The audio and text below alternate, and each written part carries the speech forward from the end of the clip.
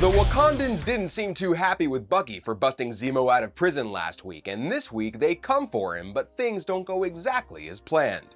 Now that Carly's shown she's not afraid to get her hands dirty, John Walker goes a little off the rails and the stakes are now definitely a bit higher. And although it's a little light this week, there are still the usual callbacks and nods to the existing Marvel Universe. Greetings folks, I'm Greg Elliott with Screen Rant, and here are all the Marvel references and Easter eggs we found in episode 4 of The Falcon and the Winter Soldier.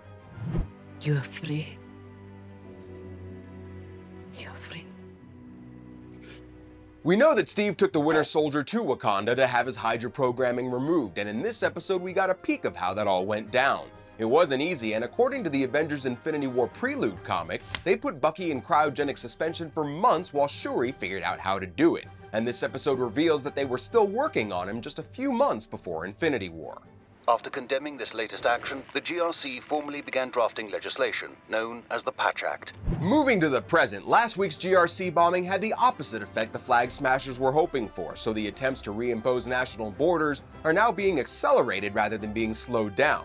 And apparently this is in accordance with the Patch Act, which itself is not a direct Easter egg, but possibly a subtle way to reference Madripoor's most famous resident in the comics, Patch. And who is Patch, you might ask? Well, that'd be the alias of none other than James Howlett, aka Logan, aka the Wolverine, who took to wearing an eye patch as an admittedly feeble disguise while laying low in Madripoor. Aggressive, but I get it. Captain America carrying handcuffs isn't a nod to the comics, but there was an official utility belt toy back in the 70s that had a pair included, along with a communicator, decoder goggles, a watch, a secret decoder map, and a Captain America ID card, just in case the outfit and the shield weren't enough to prove it. Sam insists on treating Carly as a wounded human being rather than a supervillain and calls her just a kid, like Steve did about Scarlet Witch in Captain America Civil War. John Walker clearly does not see her as such though, and finally gets his hands on some serum and becomes the super soldier he's always wanted to be, although in a very different way from the comics where he was experimented on by the power broker.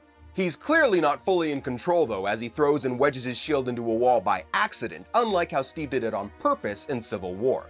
Let's come back to that lack of control in a minute though, because we just want to call out the return of Bucky's sweet knife-flipping skills from the Winter Soldier, although this time he uses them to get rid of the weapon rather than to attack. What's with all the knives? Okay, now back to the crazy Captain America. The biggest scene in the episode shows John Walker totally losing it on one of the Flag Smashers, once again not showing the restraint that Steve Rogers did in Civil War, and once again proving that he's not really worthy of the shield. This was also kind of similar to a scene from the Secret Empire comics, where an evil version of Steve Rogers killed Black Widow. In the comics, the repercussions of that lasted for years as the world struggled to accept the real Steve after he came back. So Sam may end up having a difficult time trying to redeem the name of Captain America after John Walker has dragged it through the mud. With an unhinged, superpowered John Walker, Carly Morgenthau still on the loose, and the power broker after her too, we've got a lot of ground to cover with only 2 episodes left. But we'll be here to keep you looped in as the show reaches its end, so come back to us at Screen Rant to stay up to speed. I'm Greg Elliott, thank you for watching, and we'll see you next time. Peace.